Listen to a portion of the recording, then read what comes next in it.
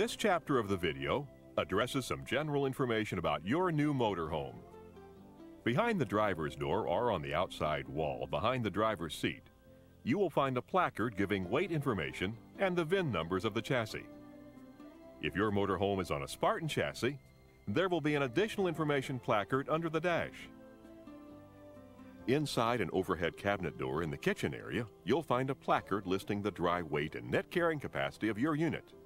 It also includes the model and serial numbers of the Newmar installed appliances. In the kitchen area, you'll find the manufacturer's literature and appliance warranty papers. Please read them and follow the instructions to make sure your warranties are activated properly.